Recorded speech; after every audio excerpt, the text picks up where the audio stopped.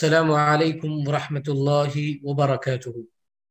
الحمد لله رب العالمين، والصلاة والسلام على رسوله الأمين.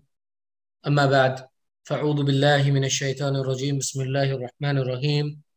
In addition to the topics we have taken so far, Alhamdulillah, with the blessing of Allah subhanahu wa ta'ala, today we came up with the topic, the essential part of our course, Islamic psychology.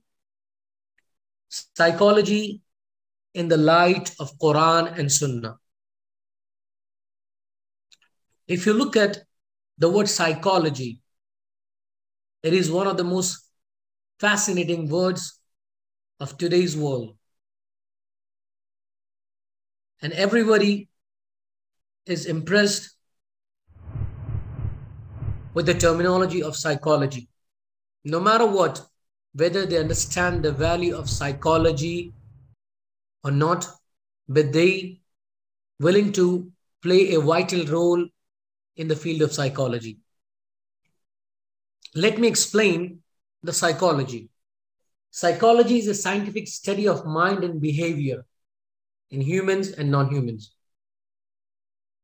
And psychology includes the study of conscious and unconscious with feelings and thoughts. If you really understand the Quran deals with human behavior. Quran deals with everything related to human.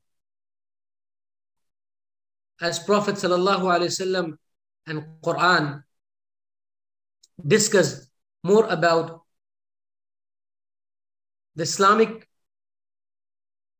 human behavior, so we could understand what exactly Allah subhanahu wa ta'ala has designed for us. So if you look at the Quran, you would understand the human psychology, the human behavior.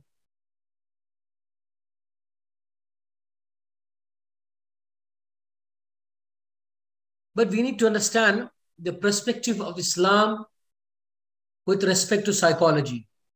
Do you really think that whatever we understand the word psychology, we have everything in Quran and we have everything in Islam?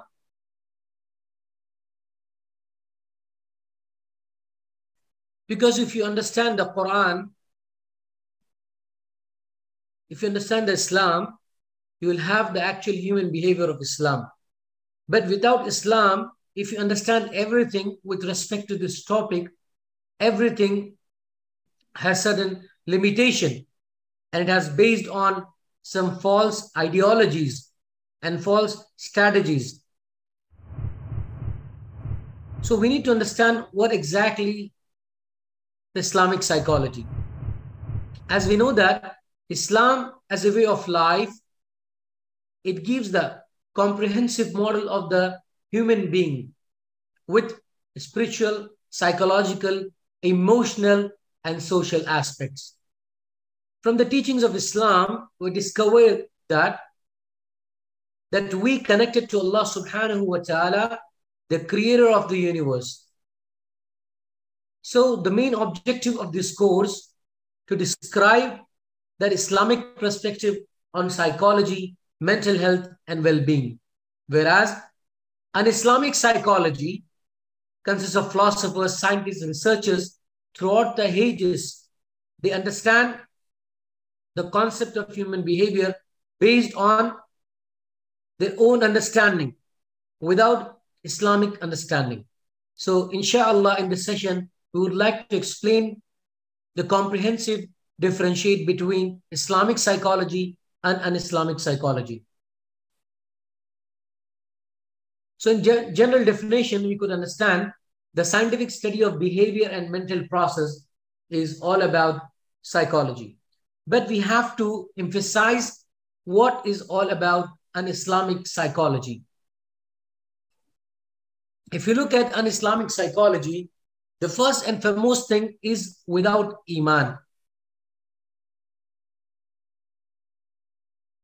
If you deal with psychology without Iman, So what remains with us? It's just only scientific research with human values, with human theories, without any concept of Iman. Imagine the psychology without Iman. From every psychologist in the particular era comes up with a theory. And this theory, it's not backed by Iman. So this theory, it's all about based on your human intentions or human behavior. And human behavior can be good as the best human, and human behavior can be the worst human behavior. So if you have the psychology without Iman, so there is no parameter of Iman. So what kind of a psychology we are having? This psychology deals with kufr. This psychology deals with shirk. This psychology deals with atheism. So if you don't have Iman with respect to psychology, no matter what, they come up with highest forms of theories in the field of psychology and human behavior, but this not relate to the concept of Iman. If you have the concept of Iman, then everything, if you add with respect to the psychology, it will be really beneficial and effective for us. If you just remove the word Iman from psychology, then you have countless search of different theories of scholars from the day one in the field of psychology are related to the human beliefs and human behavior without Iman. And this concern all about this psychology may lead you towards Jahannam with respect to kufr. Whereas if you have Iman with psychology, then it's related to the concept of Allah subhanahu wa ta'ala. No matter whatever you do, you have the concept of Iman and your work believes with respect to Iman. So the first drawback with respect to the Western psychology and an Islamic psychology, it's all about psychology without Iman. And some psychologists, they believe in God. But which theory they do believe? They believe in Tawheed? No, they don't believe in Tawheed. They believe in Allah subhanahu wa ta'ala in terms of Tawheed al-Rububiyyah. Imagine the people of Quraysh, they believe in Allah subhanahu wa ta'ala more than the people of this era and this day and age. They don't believe in Allah subhanahu wa ta'ala. They believe in God, but they don't relate this word God to Allah subhanahu wa ta'ala. And they don't have any proper concept of Tawheed. As we know that, we have three types of Tawheed. Tawheed al-Rububiyyah, with respect to the Lordship of Allah subhanahu wa ta'ala. And Tawheed al-Uluhiyyah, this is the Tawheed where Allah subhanahu wa ta'ala sent all the messengers, starting from Adam alayhi salam to Prophet sallallahu alayhi wa sallam, to establish Tawheed and to eradicate Shirk. And Tawheed Asma wa Sifat, the beautiful names and attributes of Allah subhanahu wa ta'ala. If you have the psychology with Iman, if you have the psychology with Tawheed, then this is the exact psychology that Allah subhanahu wa ta'ala asks us to need about human behavior. Because Allah subhanahu wa ta'ala sent the Quran. Allah subhanahu wa ta'ala sent the divine books. Allah subhanahu wa ta'ala sent the messengers. All of them relate to human behavior with the aspect of Iman and Tawheed. And those who believe in Tawheed al-Rububiyyah, but they're not believers. They are not actual mu'min. Why? The kuffar of Quraysh, they believe in Allah subhanahu wa ta'ala being the Lord, being the creator, being everything. But here, if they don't believe in Tawheed al-Uluhiyyah, then what kind of a psychology we are dealing with? Because they deal without Allah subhanahu wa ta'ala. They suggest therapies, they suggest all the behavior things out there without any perspective of Iman, without perspective of Tawheed. If we don't have Tawheed, then we don't have the actual essence of psychology in ourselves. So psychology without Tawheed al-Uluhiyya, especially because some of the people, they believe in Tawheed al-Rububiyyah, but do they reach to the level of Tawheed al-Uluhiyya? No. If somebody believes in Tawheed al-Rububiyyah, does it enough for a person to be considered as mu'min? No. Since kuffar of Quraysh, they believe in Tawheed al-Rububiyyah, but they don't believe in Tawheed al-Uluhiyyah, that led them towards Jahannam. They were considered as mushrikeen, even having the enough knowledge about Allah subhanahu wa ta'ala's Tawheed al-Rububiyyah. They consider Allah subhanahu wa ta'ala al-Khaliq, al-Raziq, but they don't believe Allah subhanahu wa ta'ala as Ma'bud. So psychology without Tawheed is no use.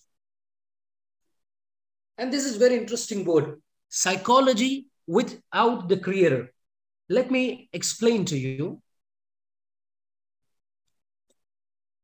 No matter what, all the psychologists and scientists of neuroscience, they deal with the knowledge of creation.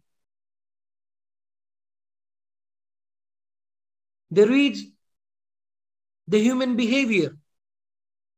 They understand the psychology of human, but they are unable to understand the human is a creation of Allah subhanahu wa ta'ala. All they deal with human behavior and the behavior of any living being without understanding this is the creation of Allah subhanahu wa ta'ala. So they believe in psychology without having a proper knowledge of the creator, even though they deal with the knowledge of creation without knowing this is the creation of Allah subhanahu wa ta'ala. They believe in the creation, but with the name of science and nature. Imagine, they discuss everything about human, but they don't believe human are the creation of Allah subhanahu wa ta'ala. They just deal with science in order to understand the human traits, human behavior, the mindset of the people, but without knowing that this is the creation of Allah subhanahu wa ta'ala and Allah is the creator. So they don't have knowledge about the creator. They don't have knowledge about the creation. And they deal with creation with the name of science.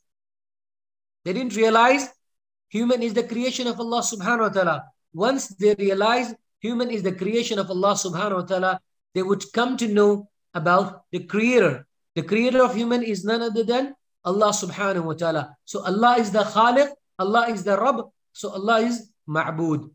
So if they understand psychology without the knowledge of creator, without the knowledge of Allah subhanahu wa ta'ala, then this psychology would lead to disaster. It doesn't have any kind of effectiveness towards the Islam. So psychology without the creator is learning about the human without knowing these are the creation of Allah subhanahu wa ta'ala, and without giving respect and lordship to Allah subhanahu wa ta'ala, who is the creator of human. So psychology without the creator is nothing. Now psychology without fitra. If we discuss with Islamic psychology, inshallah we discuss everything with respect to in human aspect, on the aspect of Islam, that every person is based on his fitra. What is all about fitra? That Allah subhanahu wa ta'ala created something really effective for you, so that a person can deal with human fitra. So Allah subhanahu wa ta'ala created the natural constitution, the innate nature, the original disposition. It's all about the fitra, because Islam is a religion of fitra. If you understand the psychology without the concept of fitra, so we discuss the psychology with the essence, without the essence of fitra, it's of no use. So psychology without the soul, they don't have any concept of ruh. They don't have any concept of ruh, because we believe as Muslims that Purification of soul is one of the important aspects of psychology that Allah subhanahu wa ta'ala wants us to discuss about the purification of soul, because every person carried by their soul. This body is a worldly matter, but with respect to the soul, soul is forever with us. So understanding a psychology without a concept of Islam in soul, so what is all about? As we discussed that a ruh in Islam has a great impact and significant structure. But if we understand the psychology without soul, we don't relate to psychology much more. We relate to psychology with mere scientific research based on human values without having the concept of soul. Psychology without nafs. Maybe we can name with many other structures. If you deal with psychology, you may find everything based on this structure, but without naming them. Maybe they relate to every aspect of psychology based on fitrah, based on tawheed, based on nafs, based on soul, but they don't realize they are focusing and they are realizing on the aspect of psychology of nafs. But in Islam, we have nafs. We understand that. Like nafsul mutmainna, nafsul lawwama, nafsul ammara. We discuss in detail with respect to Islamic psychology. But we do understand the psychology without these important topics, without these important elements is of no use. No matter what, they reach to the pinnacle of the psychological aspects of human intelligence and human behavior, but they don't carry the actual essence of psychology with all the subjects related to psychology. And psychology without heart.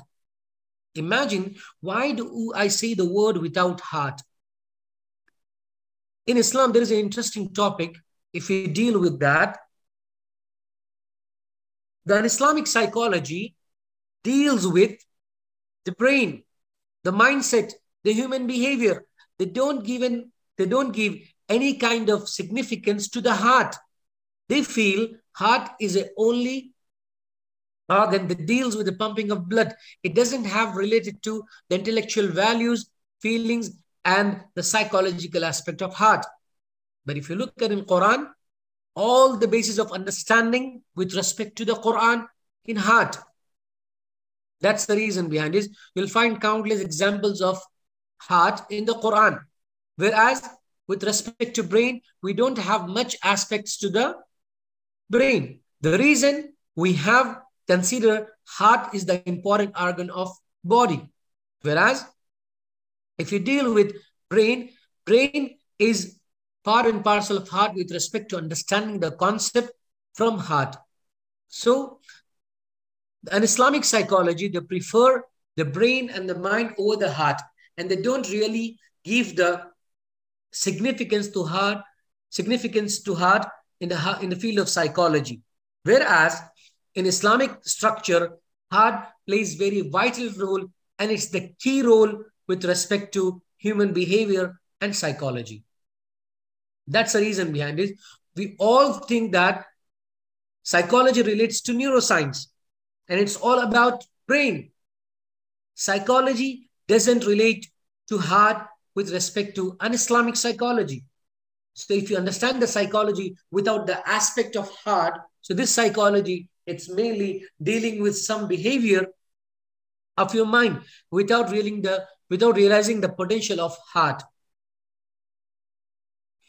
Like Allah subhanahu wa ta'ala stated that, قَتَمَ اللَّهُ عَلَىٰ قُلُوبِهِمْ وَعَلَىٰ سَمْعِهِمْ وَعَلَىٰ أَبْصَارِهِمْ غِشَاوَةٌ وَلَهُمْ عَذَابٌ أَلِيمٌ. Allah has set a seal upon their hearts. Imagine Allah subhanahu wa ta'ala gives a significance to the heart. So heart has a value in order to understand, in order to relate, in order to logical reasoning, and many other things. Because if you understand the value of heart in Islam, you don't have such value in un-Islamic psychology. So the value of heart in Islam, it's more significant than the value of brain, because we consider brain is subordinate of the heart with respect to the feelings. Imagine, brain is based on the information we give. and it reacts based on the insights of the brain, based on we could not realize without having a true aspect of heart. So that's the reason behind it. If we understand the psychology without the aspect of heart, it's of no use.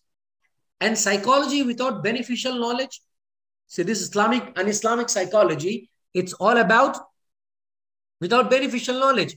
No matter what, they grab anything what comes to their way without realizing, is it beneficial for us or is not beneficial for us? Maybe they are based on harmful knowledge that really corrupt the aspects of psychology because they are not related with beneficial knowledge. So psychology without beneficial knowledge is of no use. And psychology without ethical values. These are the, if you understand that, no matter what, if we deal with the best human behavior and the worst human behavior, and we don't have any, the boundary line that differentiate between the best values and the worst values without having any ethical values, so this psychology is of no use. So since then, we have collected few demerits of psychology and the loopholes of an Islamic psychology deals with Islamic psychology without ethical values, and Islamic psychology, an Islamic psychology without beneficial knowledge, an Islamic psychology without the aspect of heart, an Islamic psychology without nafs, an Islamic psychology without soul, an Islamic psychology without fitrah, an Islamic psychology without the knowledge of the Creator, an Islamic psychology without the knowledge of Tawheed, an Islamic psychology without Iman.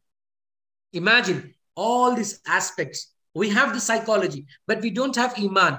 We have the psychology, but we don't have Tawheed. We have the psychology, but we don't have the knowledge of the Creator. We have the psychology, but we don't have the knowledge of fitrah. We have the psychology, but we don't know about the ruh. We have the psychology, but we don't know about the nafs. We have the psychology, but without knowing the actual aspect of heart. We have the psychology, but without understanding the beneficial knowledge. And we have the psychology without ethical values.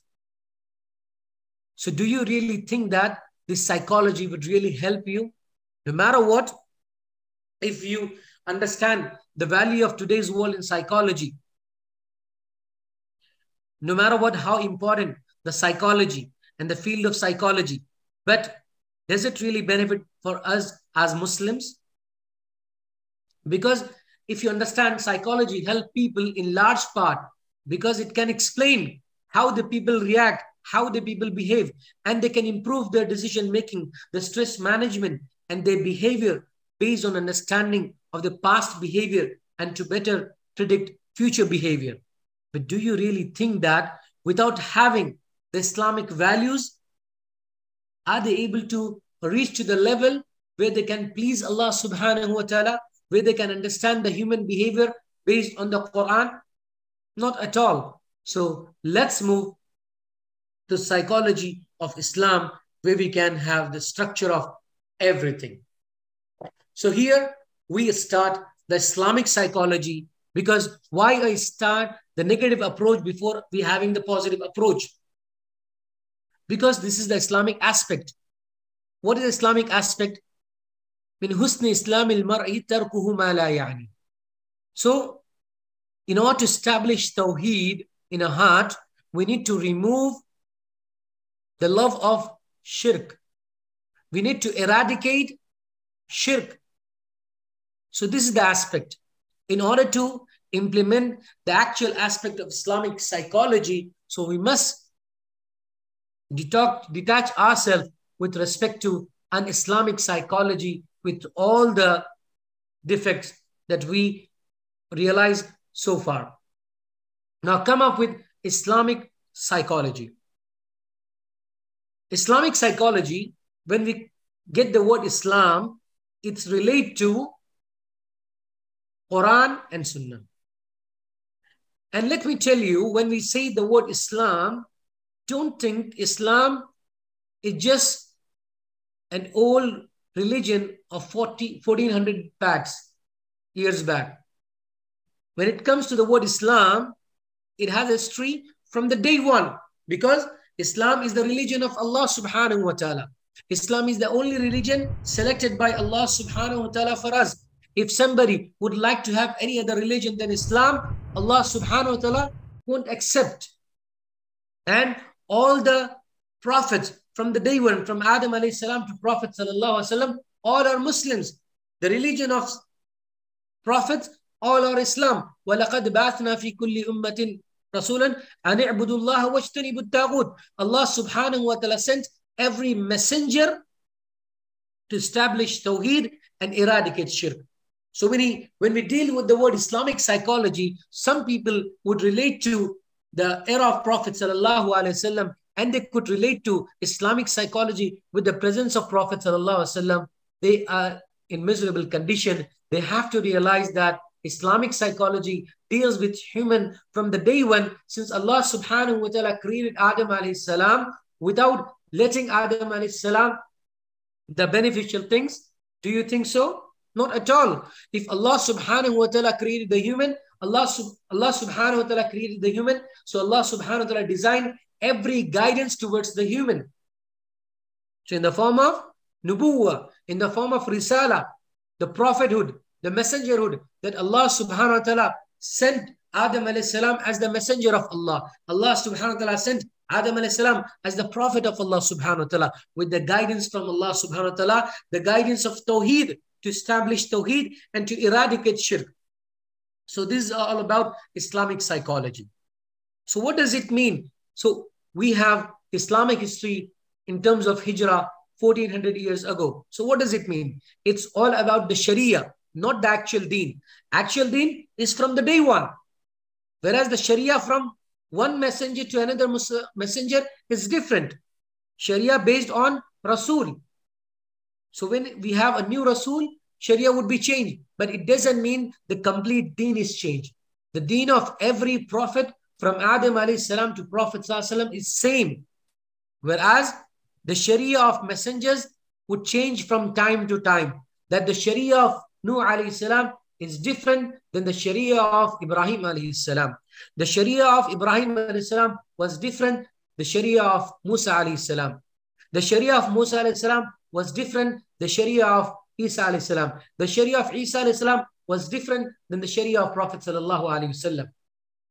Whereas the deen of Nuh alayhi salam, Ibrahim alayhi salam, Musa alayhi salam, Isa alayhi salam, and Prophet sallallahu alayhi wasallam is same. But the Sharia of all these prophets are changed according to the timeline of the history and the people of the particular region. As every prophet before Prophet sallallahu alaihi wasallam was for a particular region and for a particular timeline. Whereas the Prophet sallallahu alaihi wasallam is forever. He is the universal prophet till the day of judgment. So Islamic psychology, when it comes to us, it doesn't mean that we have a psychological aspect from 1400 years ago. It's the psychological aspect from the day one with respect to deen. And we have come up with a Sharia of Prophet Muhammad sallallahu alaihi wasallam. So we have deen and Sharia. So we have the Islamic psychology based on the Sharia of Islam, Sharia of Prophet sallallahu alaihi wasallam, and the deen of Allah subhanahu wa ta'ala with respect to every prophet. So that's all about psychology. And when we say the word, and this explanation of Islam, not only related to psychology, but this explanation relates to every aspect where we use the word Islam. And the reason why I had to explain the word Islam in such an extensive way, because most of the people believe that Prophet ﷺ is the founder of Islam, na'udhu billah, and Isa alayhi salam was the founder of Christianity, and Musa alayhi salam was the father of Judaism. It's nothing like that. Whereas all the prophets belong to Allah subhanahu wa ta'ala with one religion, with one deen. And every prophet has the same deen, and the Sharia is different. So in order to explain the actual word Islam, and so whenever we use the word Islamic, so we have the extension with respect to from the day one, from Adam alayhi salam to Prophet sallallahu alaihi wasallam, and it has been changed from time to time, the Sharia, and the final Sharia would be the Sharia of Prophet sallallahu alaihi wasallam. So when we say the word Islam, it has the deen of every prophet with the Sharia of Prophet sallallahu alaihi wasallam.